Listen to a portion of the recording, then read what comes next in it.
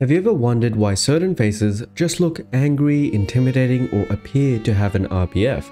There is a mathematical ratio of facial width to its height, after which point cognitive psychologists have found that we see these faces as appearing aggressive looking or dangerous. In this video, we're going to be focusing on the facial width to height ratio, a concept that we've covered on the channel many times, but for the newer viewers, we're going to be refreshing your knowledge on that and how it connects to things like perceptions of dominance, achievement drive, and other social cues. Is there a connection between testosterone in men and facial width to height ratio, for example? And after we lay out that framework, we're going to tie it all together to see how this ratio affects facial attractiveness. Firstly, how do you actually measure the facial width to height ratio? There are a lot of different ways to measure this ratio, but it is in general a measurement of how wide and compact your mid-face appears. Different researchers take the measurement at different points on the face, and accordingly they name those measurements different things as well, like the facial width to height ratio, Nasion for example. This actually does matter a lot when we are talking about this ratio, because the measurement and its ties to sexual dimorphism can vary drastically depending on the points that were used to make this measurement. Across all the variations of this ratio, one thing is for certain. The width of the face has to be measured at the widest part of the cheekbones, called the bizygomatic width, and researchers will then divide that width by the height of the mid-face, the distance from, say, the upper lip to a point near the brow bone. The facial width to height ratio measurement that is the most contextually relevant to attractiveness, dominance, and sex differences is called the FWHR brow measurement, and this takes the measurement at the low to mid eyebrow. You can sort of see how this would lead to a more elongated mid-face region, as higher set eyebrows space out the length of one's mid-face. Likewise, men usually have eyebrows that are closer to their eyes and would have a higher width to height ratio on average. Two faces that we've looked at on this channel, say Johnny Depp and Sean O'Pride, are quite good examples of high facial width to height ratio due to their low brows and wide facial structure. The second topic on this is, how does it actually affect our social perceptions? How do we look at faces differently depending on the ratio? Most of the research regarding the facial width to height ratio is done within the realm of social perceptions, so they're done by social psychologists, particularly on stuff like trustworthiness, dominance, aggression. Some studies also try to link the measurement to creativity, and that's something that's not been looked at as much. The resounding idea in facial width to height ratio research has been that it is associated with aggression. However, this isn't necessarily true in the negative sense of the word. In fact, Ward and Al-Raji found that the strongest association for facial width to height ratio seems to have is with dominance, especially tying into positive things like success and drive. CEOs in the UK had greater width to height ratios and were rated higher in dominance and success. Lewis et al. Also found a similar trend between ratio and achievement drive within former US presidents. Research by Stirrat et al. Found that wider face males are less likely to die from contact physical violence, perhaps something to do with facial width cues into aggressiveness and male dominance. A thesis by Dr. Lefevre tried to find what biological features in the face tie into these perceptions of dominance and trustworthiness. Why does a face look scarier or friendlier upon first glances? What she found was that achievement striving was also related to the ratio of your face, which gives a more positive outlook rather than simply tying it to aggression, which is seen as negative. The ratio of your face also seems to be connected to dominance traits more so than anything else. Things like drive, ambition, achievement, and winning ability are also quite important, but nothing as important as how dominant your face looks. Now, this doesn't have to point to manipulative or aggressive behavior either. Just because you look scary doesn't mean you are scary. Genial et al. Noted a connection between the facial width to height ratio and judgments of aggression. So not necessarily a person showing aggression, but them being perceived as somebody who would show aggression. People may be sensitive to recognizing a high facial width to height ratio to quickly pick out who is aggressive and who is not if they were to see them for the first time. Like, say you're in a caveman environment and you've met somebody who looks scary, you would probably avoid them. Whether or not they actually are scary is not something you stick around to find out. The judgments of trustworthiness can only come in secondary to that. This image shows how having different facial expressions can also change your facial width to height ratio. So smiling does seem to increase your facial width to height by raising the upper lip and lowering the brows. This is interesting because smiling doesn't usually equal dominance or aggression. Then again, maybe it does in a sense. A sad face lowers the facial width to height ratio, which can give off the impression of a less dominant face. The last thing that we should really cover is, what does the research say about facial width to height ratio being a sexually dimorphic trait?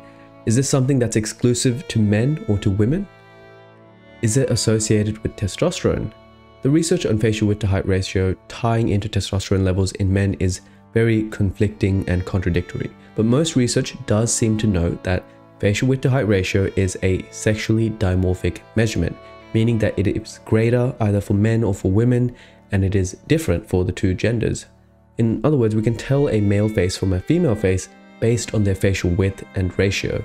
Now, Albert et al. Did end up showing this in 2021, and the FRWHR brow was much wider in pre- and post-pubertal males. The reason for this, as you may expect, large sex differences in brow height, with females having higher placed eyebrows than males, and as far as testosterone in males, Lefevre et al. Do show positive associations between FWHR and testosterone reactions to potential mate exposure in a speed dating environment. What this all means is that women tend to prefer more masculine looking men, and one of the characteristics of a more masculine looking man is a higher facial width to height ratio, because this is a sexually dimorphic trait. How does facial width to height ratio play into facial attractiveness? This is probably the thing that you're all wondering, and Valentine et al. Studied the role of the ratio in regards to dominance and mate choice at speed dating events. I personally like speed dating studies because they are the closest thing that a scientist can get to replicating real-world events. Men's facial width to height ratio was seen as more dominant, as expected, and gave the men a better chance of a second date, and was more attractive to women in short-term relationships but not long-term relationships. This goes back to a theory I've covered so many times on the channel and on the podcast in great detail with Simon, our evolutionary psychologist. Women want bad boys in the short term and good guys in the long term. And if facial width to height ratio makes you look more aggressive and intimidating and more like a bad boy, then it's something that would be desirable in the short-term dating context.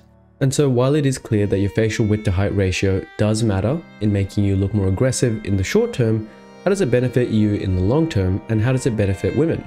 Just by observing the faces of, say, attractive men and women models, in the West, most do have a high facial width to height ratio. Especially the women, they have much higher ratios than the average woman you'd expect to find, say, on the street.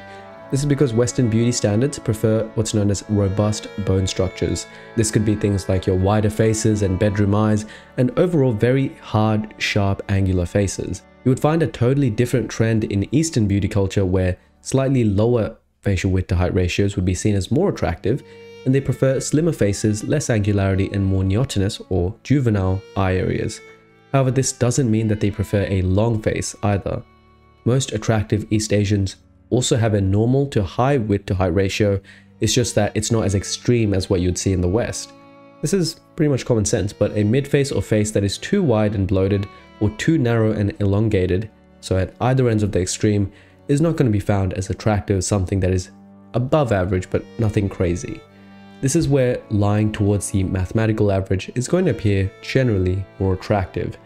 What is too high or too low? Well, it also depends on a lot of other facial features, but around 1.7 to 2.2 is a pretty normal attractive range for the facial width to height ratio, and most attractive Western faces will be more in the middle at around 1.9 to 2.1. Through Photoshop, we can alter Adrian Brody's low facial width to height ratio of about 1.6 to be more normal at 1.8, and we can give him a more conventionally attractive mid-face region. The last thing I want to talk about for this topic, gaining facial fat can round out the face, that's obvious, but gaining an overall wider face and higher facial width to height ratio is something that can make you look less aggressive. So check out this video on how facial fat influences your looks, where we covered a similar concept. Higher facial fat is negative for a number of aesthetic reasons, but one of the main ones is that people take you less seriously. Aesthetically speaking, they tend to see you as less of a threat, and in life you do want to seem a bit of a threat. You do want to have a sense of danger to you, otherwise everyone's going to try to take advantage of you. Now, in this sense, adding facial width to height ratio will not increase one's attractiveness, even though a higher facial width to height ratio does seem to make a person more dominant and attractive. Anyone can achieve a higher width to height ratio by gaining a lot of weight. Male model Jordan Barrett, who already has very wide bone structure, has an outlandishly high facial width to height ratio, when he puts on some extra facial fat. Editing his facial width puts his facial width to height ratio in a more harmonious zone. So in this study by Kramer et al. From earlier, a relationship between your BMI and width to height ratio was evident. Facial fat added soft tissue, which conceals your true ratio by giving you a wider face. The same thing was found in this paper by Albert et al., noticing how further research must control for BMI indicators and focus on the width to height ratio brow measurement to account for eyebrow differences. They also noted how aging tends to elongate the midface and lead to lower ratios as everything starts to sag. In that sense, facial width to height ratio could also have some ties to youthfulness. Lower ratios could be seen as older, higher ratios could be seen as younger. That's it for this video. If you'd like to get your face assessed and discover whether your facial width to height ratio makes you appear dominant or soft or unintimidating, or just maybe get an in-depth look into your face and learn how you can improve, then order a facial evaluation over at our website performed by our team of doctors and dentists to help you achieve your next glow up.